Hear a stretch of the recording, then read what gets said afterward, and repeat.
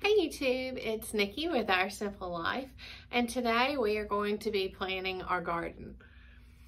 I am so excited to get this growing season started. I feel so accomplished when I come home in the evenings and work in my garden and pull out a basket of harvest that I'm going to be cooking for dinner that night. Right now the garden's growing a little slow, but we do have some broccoli and lettuces. Cabbage is growing but not ready yet. I think that's about it. So it's not moving really fast, but in the summertime, that's when I love to just come home from work and relax in my garden, prune a little bit, harvest a little bit, and head inside to cook. So today we're going to be planting that garden. You can't just walk outside and throw a bunch of seeds in the ground and then expect to have full productivity if you don't plan it out, because you may plant your seeds at the wrong time of the year. You may overlap some of them. You may not give them enough growing space. So that's something that we're going to go over today.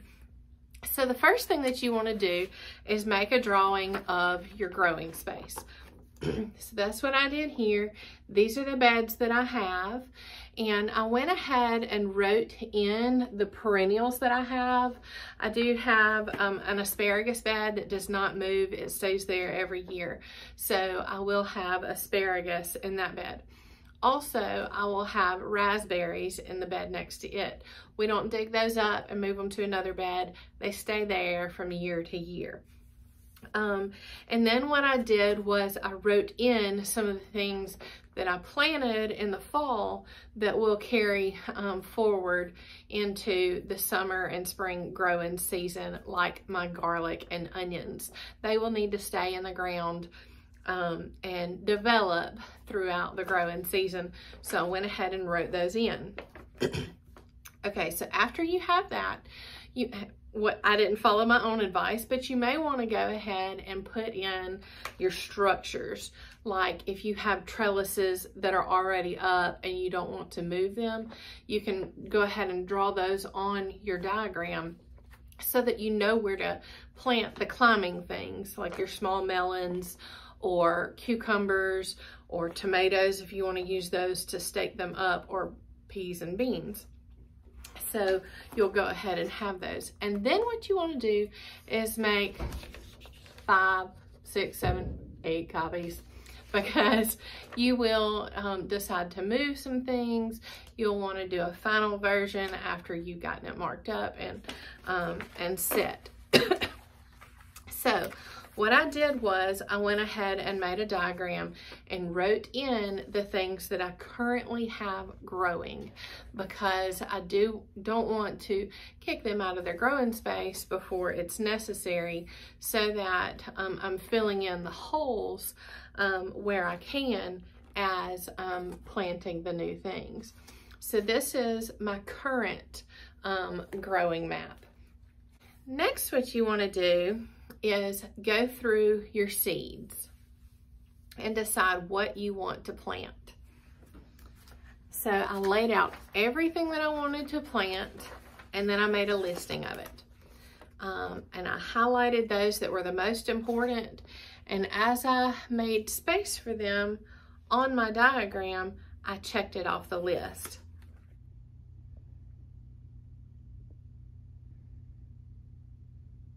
So I have all my seeds laid out, and I have them sectioned into what type they are: peppers, tomatoes, cucumbers, melons. There are some things that really like the hot weather, like your melons and gourds. Those, of course, you want to plant them last. So I took my listing and the seed packets of what I need to plant first, and I started writing them in onto my diagram. So this will tell me where it's going, how much space I have allotted for it. Now, some people like to make a long row and have a bumper crop, so you'll have a high production. Or you may want to do it a little differently if you're planting different varieties to seed save. So if I'm growing 2 different kinds of cucumber and I want to seed save them, I'm going to do my best to separate them at 2 separate places within my garden.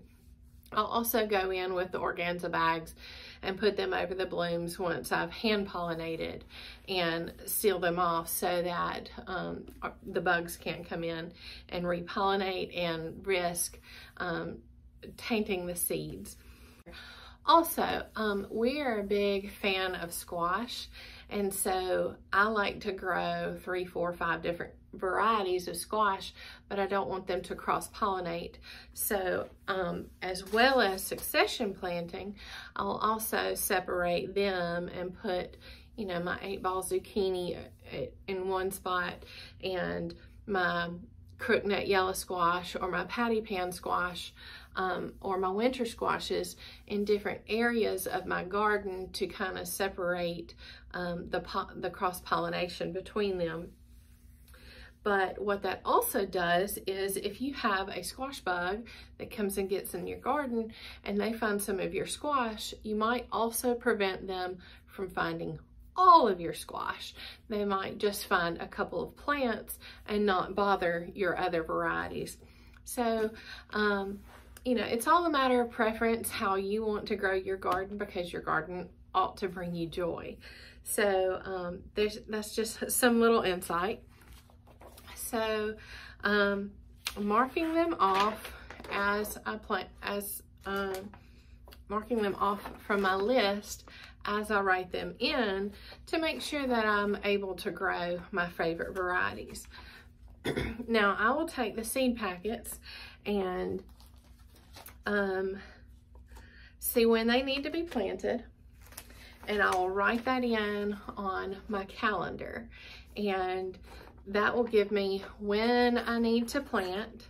I will also mark down the latest germination date, because if I have some seeds that don't germinate, then I can go back and try to replant. Instead of waiting for a month, I'll have that information already in front of me when I need to try to go back and replant. So to go over your calendar, you want to make sure that you have your first frost date marked on your calendar. So mine happens to be March the 15th. So I have that marked down, and then from there you can write in what seeds you're going to plant after your first frost date, if they are direct sown outside, or I'm going to be starting some seeds inside, so I will work backwards from that first frost date.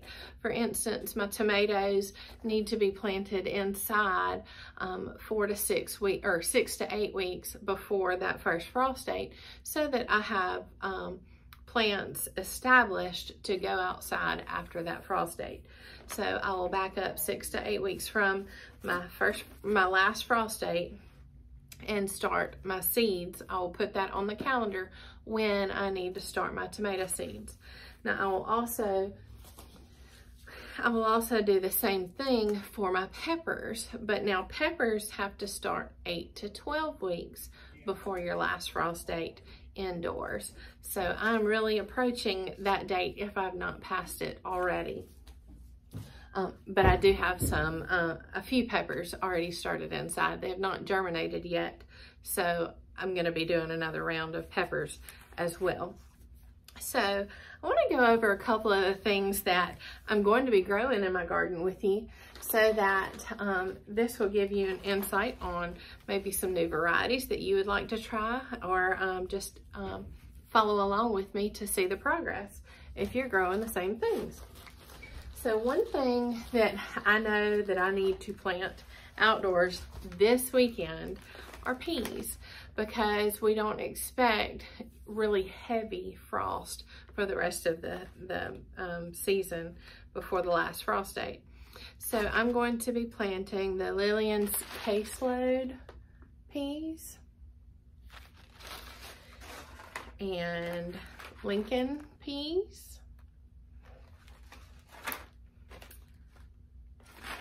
Kelvedon Velvet and Wonder peas.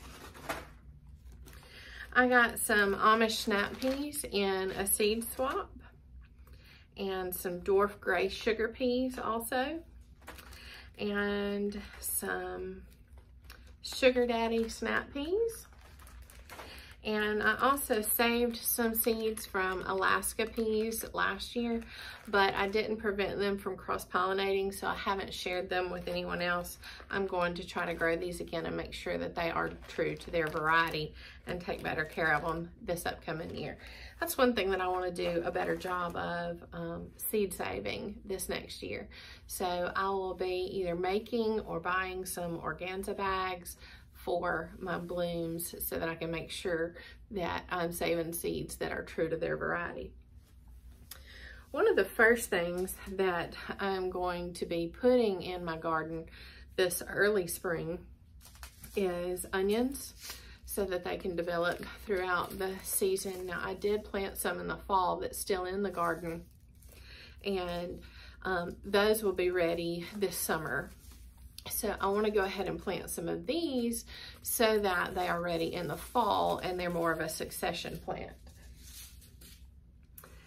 And I'm going to be planting my beans in my garden first because they do tolerate the cooler weather a little better than, say, my melons and corn and okra. So the first things that I'm going to be focusing on are dragon tongue beans from In My Gardener,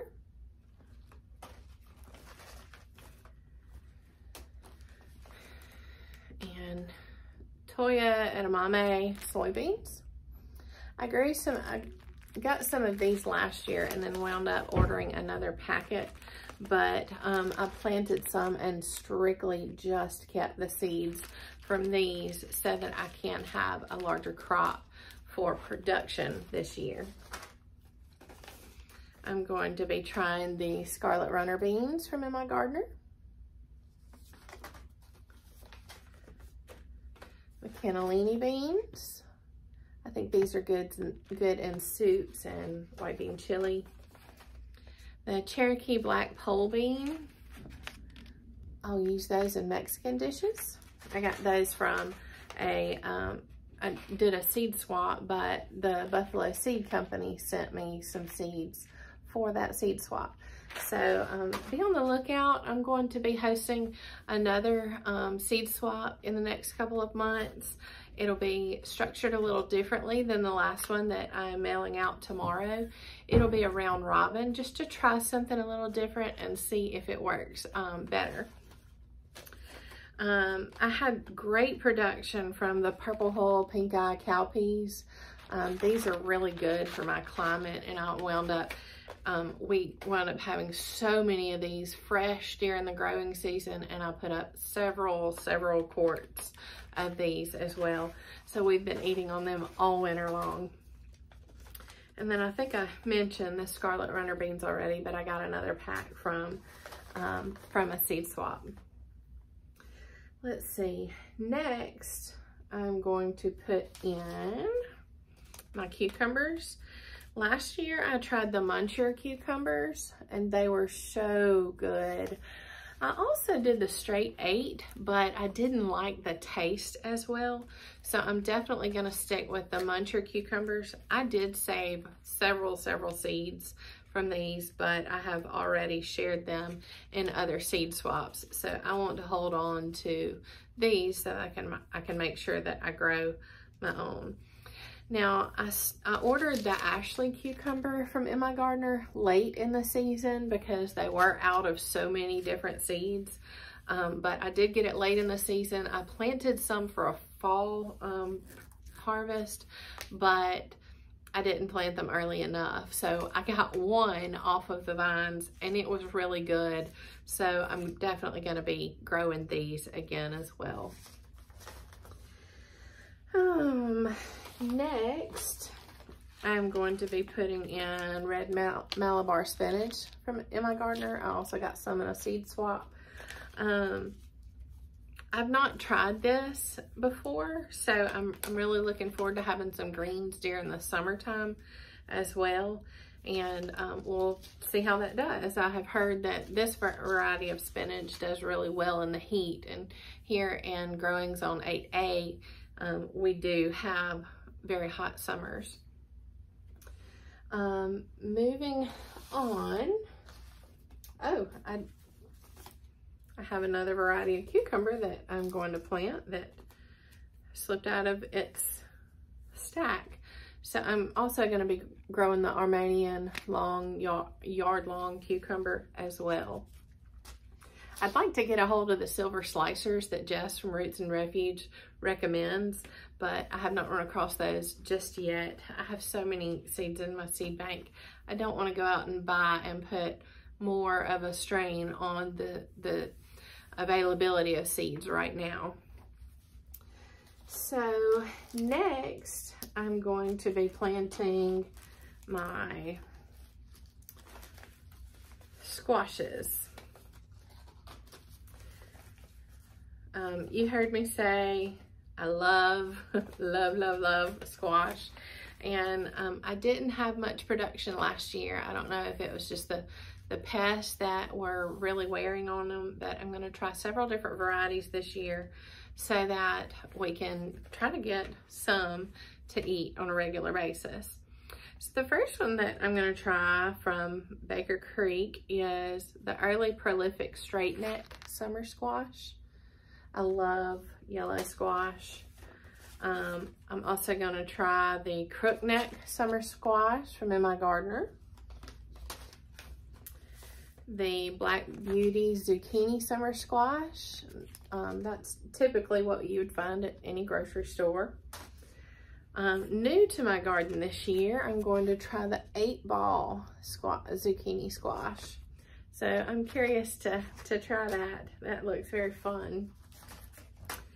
And I'm also going to be trying the early white bush patty pan or scallop squash and the yellow scallop squash.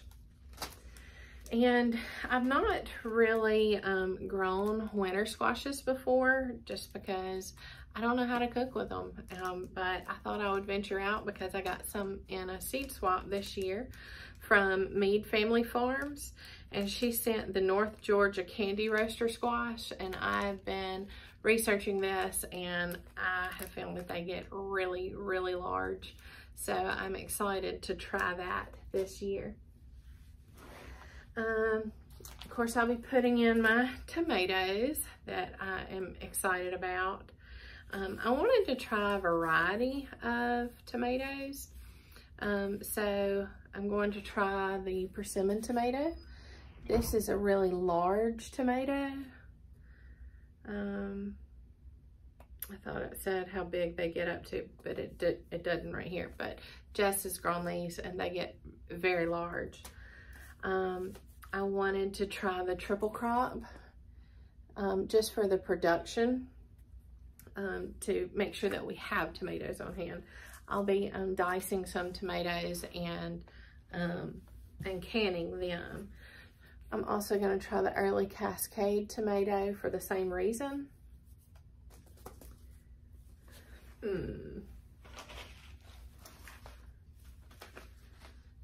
Apparently I didn't sort through these very well.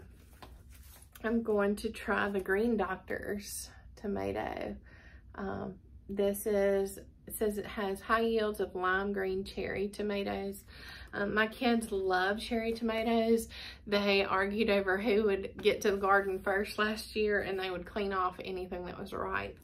So I'm going to grow several varieties this year. I'm going to do the Green Doctors for green.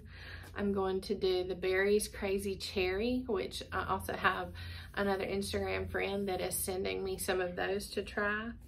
And I'm also going to do the Sweet 100s that my kids just loved last year.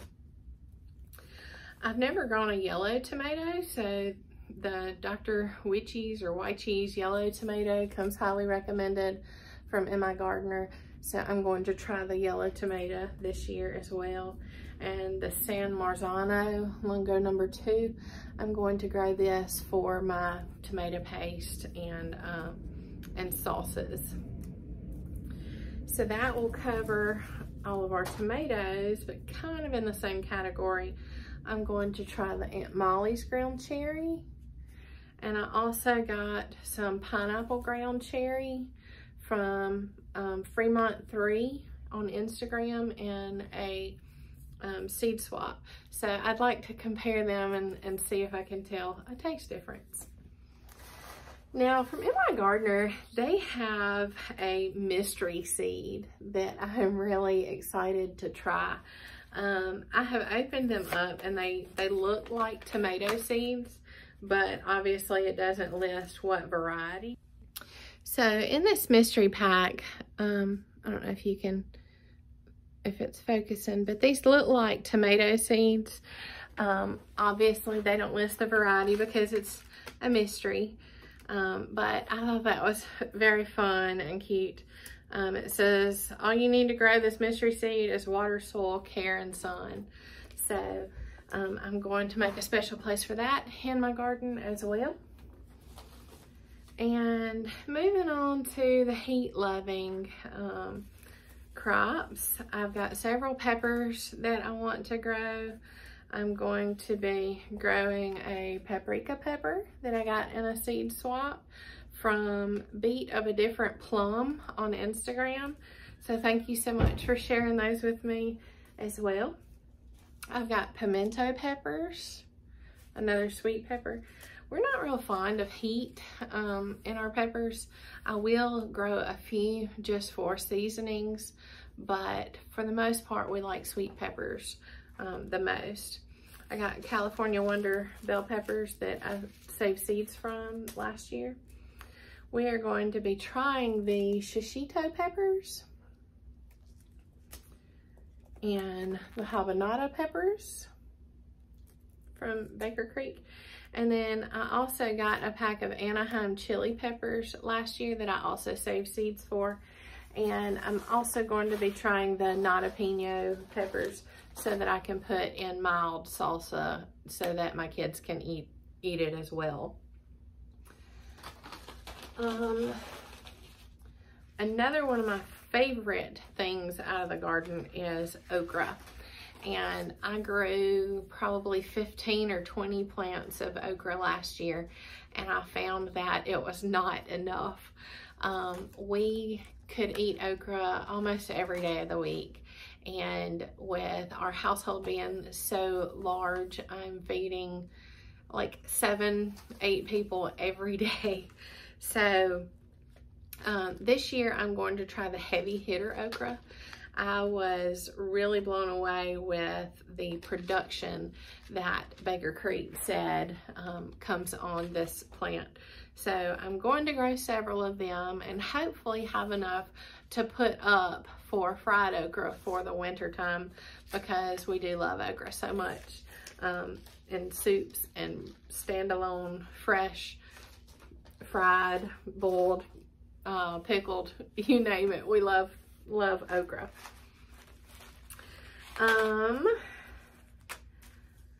The Mexican sour gherkin cucumber, we're going to try that. We've never grown it before, so we'll see how that does in our garden.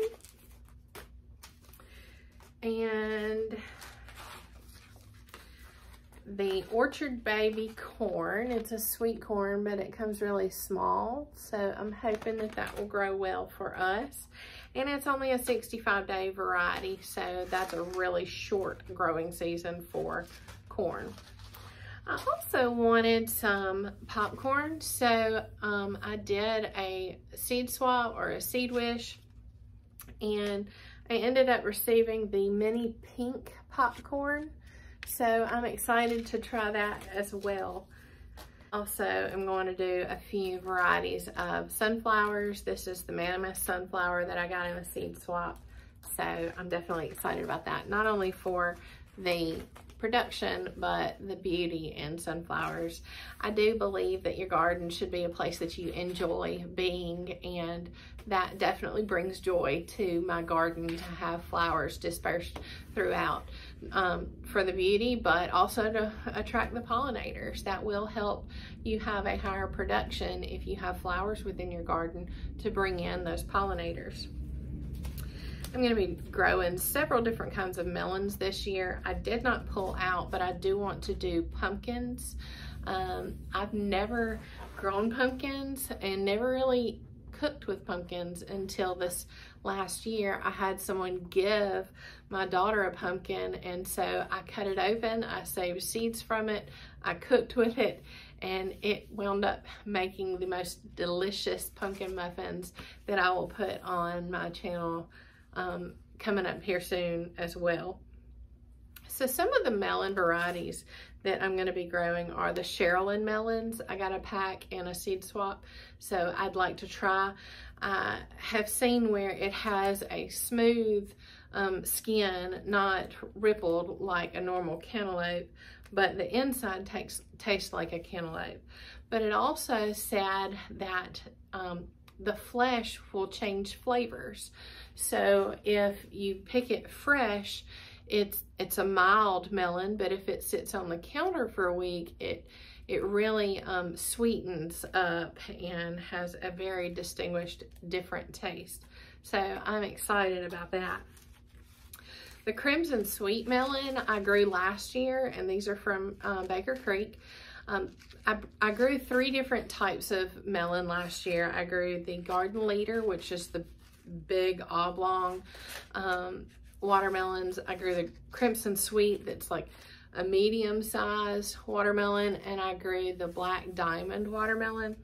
And flavor-wise, the Crimson Sweet was definitely our favorite, so that is going to be a repeat in our garden. I have heard very raving reviews about the Sugar Baby Bush watermelon, so we're going to be trying that one this year. And the Moon and Stars watermelon, I want to see how that compares to some of our other favorites. And by popular demand, we're going to try the Kajari melon. That comes highly recommended as well. Oh, and the Minnesota Midget cantaloupe I got in a seed swap, so I would like to try that as well. And then a few odds and ends. I got some stevia seeds in a seed swap, so I want to try that in pots and see how that grows. I tried loofahs last year, but I think where I put it, the ground was just not good soil. I tried to amend it with some compost. It was our house, not exactly our house pad, but that red, hard clay dirt, and I don't think it had enough compost. So I'm going to make some room for these loofahs on the edge of my garden so that I can trellis them outside so it doesn't take as much room, but it also has good soil to grow in. I grew birdhouse gourds last year and got a good production off of them. However, I would like another string of birdhouse gourds for the birds, and so I saved seeds from that variety, and I'm going to be growing more this upcoming year. Something that I got in a seed swap I'm really excited about trying is the double purple orache. I may be saying that wrong, the O-R-A-C-H, but this is has so many health benefits. But not only that, it is great in floral arrangements.